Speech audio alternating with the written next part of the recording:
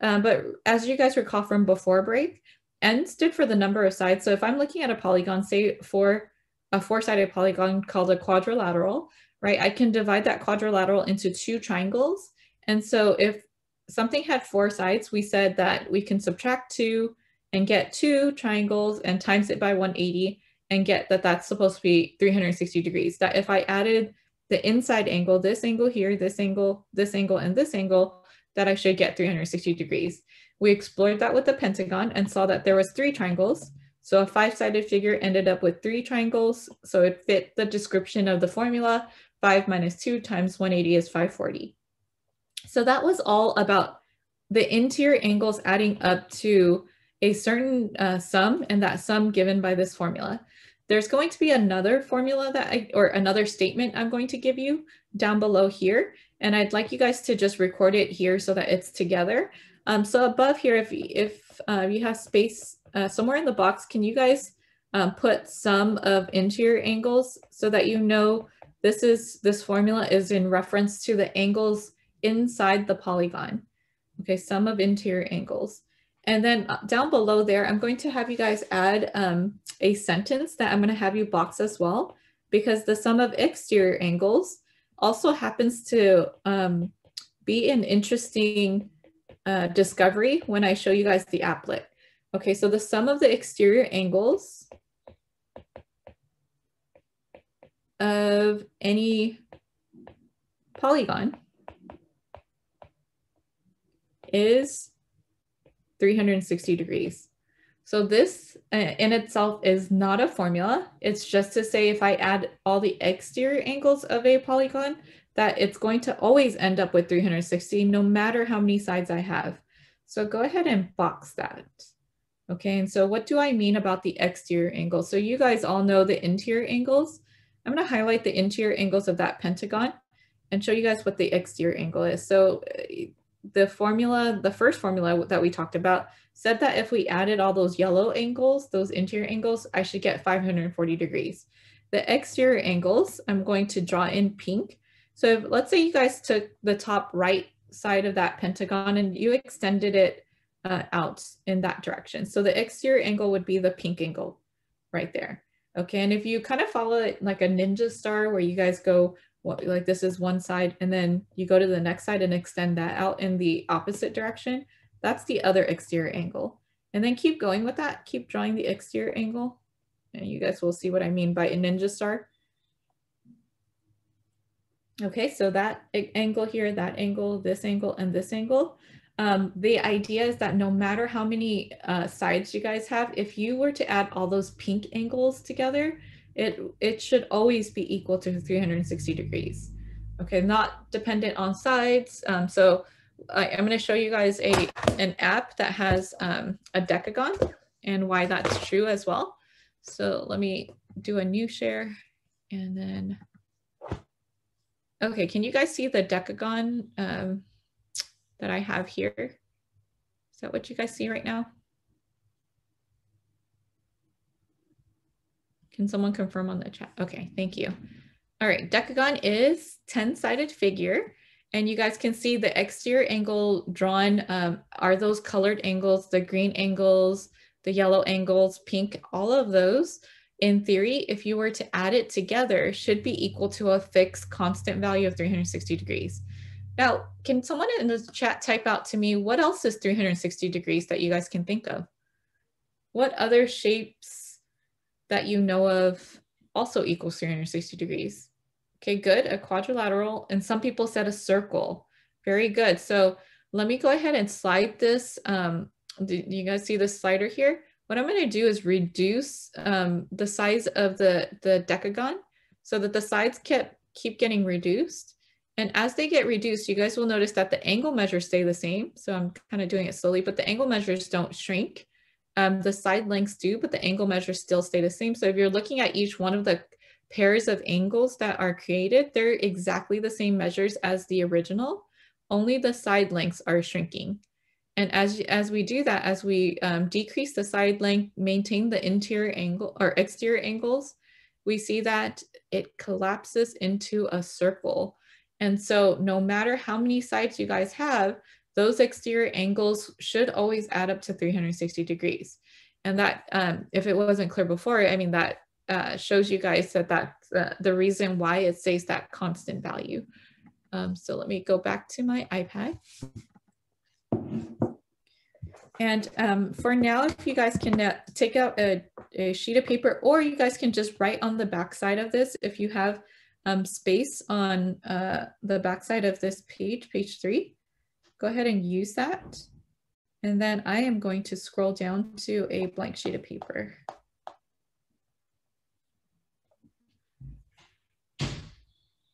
Okay, and then at the top, we're going to write out sum of interior and exterior angles of a triangle. Oh, sorry, of a polygon.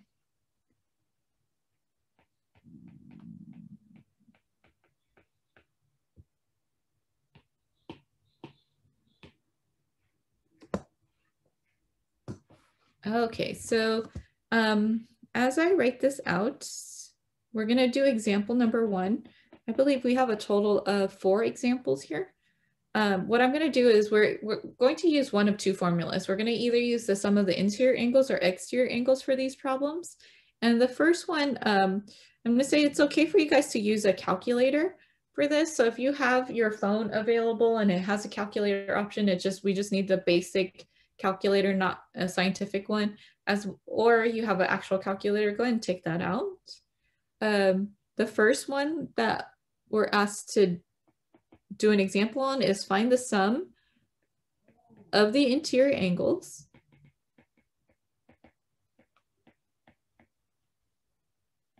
of a 22gon. So when we say 22gon, that just means that number that is represented right there is the number of sides of that polygon. So they just put the number and then they put gon at the end of it. Kind of like pentagon, where penta means 5. Instead, in that place, we see a number, and that just means there's no special name for that because it's just too big of a polygon, too many sides. All right, so since this is asking for a sum of interior angles, I'm going to underline that. Then I would write out the formula. Yes, and if you guys can go ahead and see if you can figure out what that sum is and type it into the chat. I'm going to go ahead and fill in the formula and then have you guys type it into the chat. Good, Brooke. What is the sum of the interior angles of this 22gon? Good, Annie. So then you're going to make sure, if you guys didn't know, that this is the parentheses is simply to say that you guys subtract 2 from 22 first and then times it by 180. Very nice, you guys. It's 3,600 degrees. So if I'm looking at a polygon with 22 sides, I know that the interior angles add up to 3,600. Okay, that I would expect you guys to be able to get to, perhaps even without that example. For example number 2, sometimes they go on to, actually before you guys write example number 2, let me define a word for you. That definition is the word regular polygon. Okay, some of you might know, and the other kids in the other classes got to this definition with just some of my prodding, but if I had you guys describe to me what you think, if you know the definition, you know the definition, but if you don't know the definition, what might you think regular means? Like a regular polygon, if a polygon is described as regular, what do you think the word regular means? Take a guess. If you don't know the definition, it's okay. What might it mean? Okay, we have ordinary, nothing special. Anything else? What do you guys think?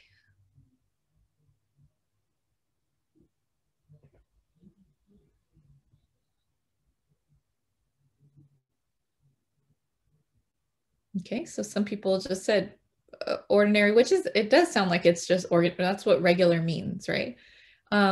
Someone said all the qualities of a normal polygon. Let me push you guys further on that. Like, what would make something normal, like that is consistent with all of, okay, so someone has an idea but not really sure how to describe it. if something is like a regular shape, okay, so something's like a regular shape, fits all the description. Oh, okay, okay, this is what the other class went down in this path that Will just mentioned. Okay, so he said a square. And a square, I'll lead with that. Okay, a square is a regular polygon. Okay, what makes a square regular, you think? So now that you know a square is a regular polygon, what do you think makes it regular? Okay, good. It has all equal sides. Very good. And then how about the angles of a square? Okay, they're all 90 degrees. Very good. They're all equal to each other. And so that's it, you guys. A regular polygon is a polygon with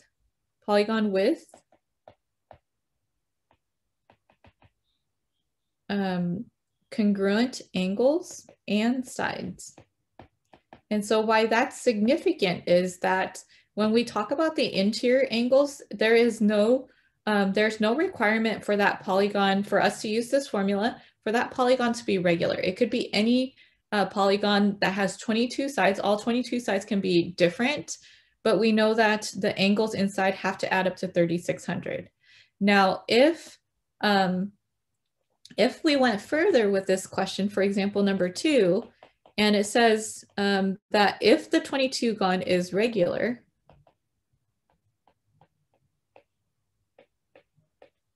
and that is the only time we're able to answer a question like this, if the 22gon is regular, then find the measure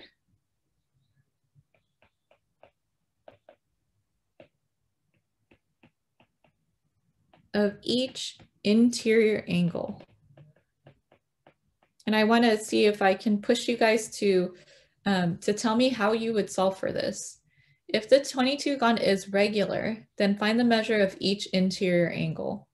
What might you think you'd do for this problem?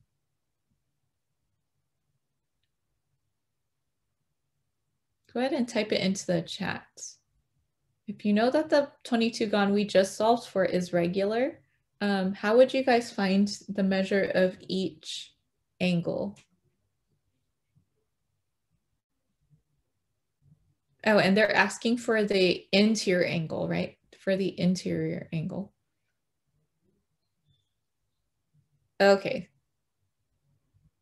You find the measure. This is the what someone just typed in. You find the measure of all of the interior angles, which is a value that we did find.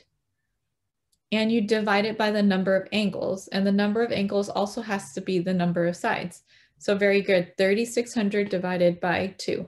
So we're gonna put, if you guys like the formula there, I'm gonna say the sum divided by the number of sides. All right, so in the chat, I see 3,600 divided by 22. To the nearest 10th on your calculator, you guys. That's approximately equal to, let me change that. So it's approximately equal to, what is that value on your calculator?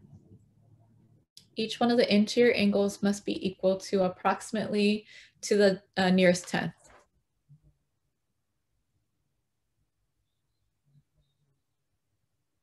Okay, good. The ones coming through are correct. Okay, so it's approximately 163.6 degrees.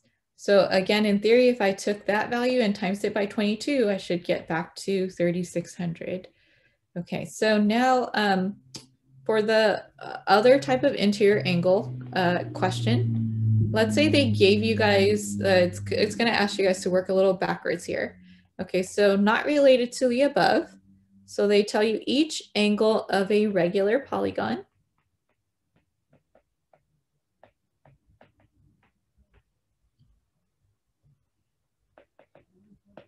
is 157.5 degrees. And in parentheses, you guys can put, I meant for it to be interior angles. How many sides does the n-gon have?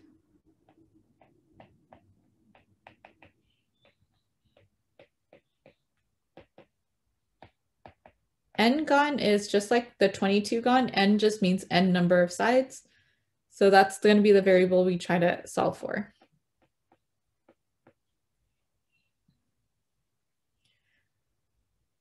Okay, so you guys have the measure of each one of the angles. So let's think backwards a little bit. Okay, this is the measure of each one of the interior angles.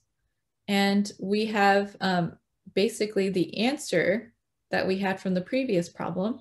And they want me to solve for the number of sides, which in this case, what variable do they want me to solve for, you guys? What represents the number of sides? Okay, good. So we need an equation with n in it. Okay, so let's work backwards here. So if they're giving me 157.5 is the measure of each interior angle, then what we're to do is to figure out what n is equal to. So let's say you guys will, working backwards, we have s over n is equal to 157.5. Well, the problem is we have an s here, but we want just n. So how did we come up with 3600? How do we come up with 3600? What's something else that I can replace s with? What's s equal to?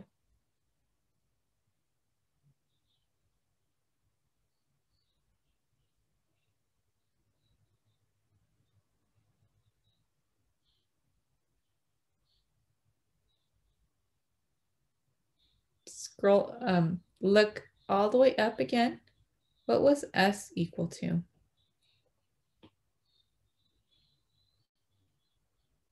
Okay, s was the sum, right? This is the sum formula up above here. Okay, and notice the sum formula that we have has n in it as well.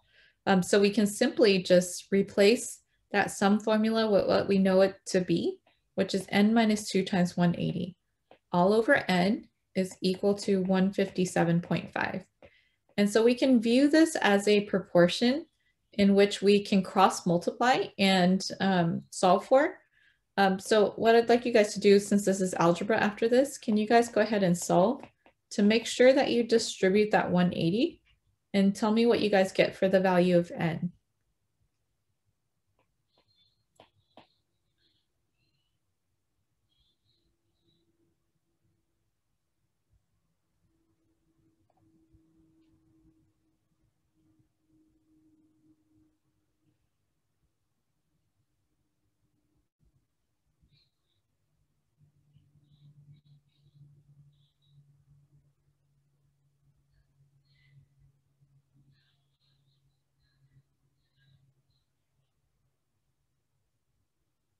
And then go ahead and type it into the chat once you guys get what the number of sides is for this polygon.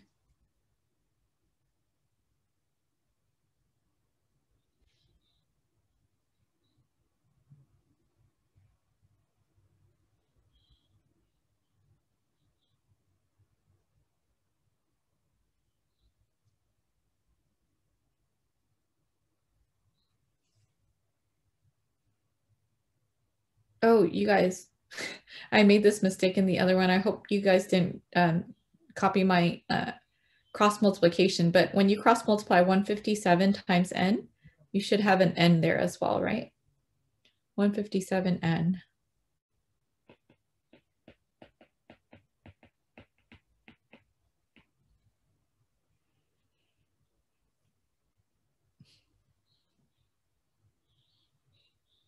Good. The ones coming through are correct.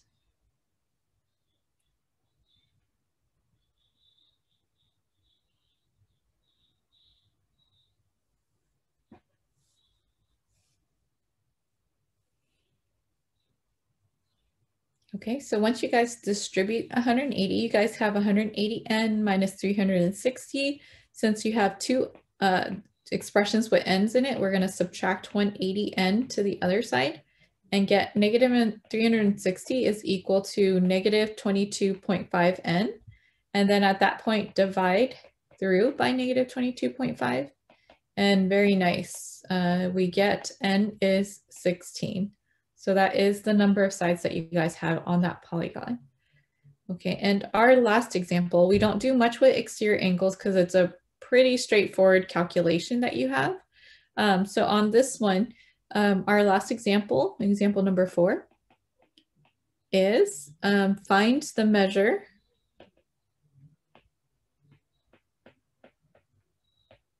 of each exterior angle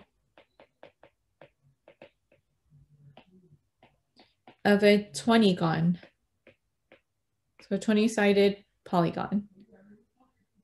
Okay, so first three examples were all interior angles, and now we're talking about exterior angles. And always envision that applet that shows you guys it all collapses. Any type of polygon that you guys have, it will collapse down to a circle, right? So 360 degrees is the sum. So we don't even have to calculate the sum. It's something that's given to us. We know it's 360 degrees. And we're going to assume that you can only do this if it's a regular polygon. Otherwise, the interior angles are all going to be different measures and the exterior angles would be different. We would know that the sum is 360, but we wouldn't know what each one of the angles are unless they're all equal to each other.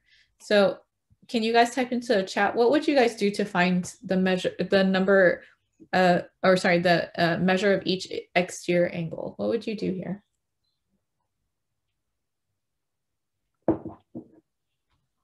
Good. Keep typing, you guys. What would you do to figure out the measure of each one of the exterior angles, assuming it's the same? All right, you guys. So you said sum, which is 360 degrees divided by the number of sides, which is 20. Very good. And then the zeros cancel out. 2 goes into 36 18 times. So 18 degrees is the measure of each one of the exterior angles. All right, so nice job on that.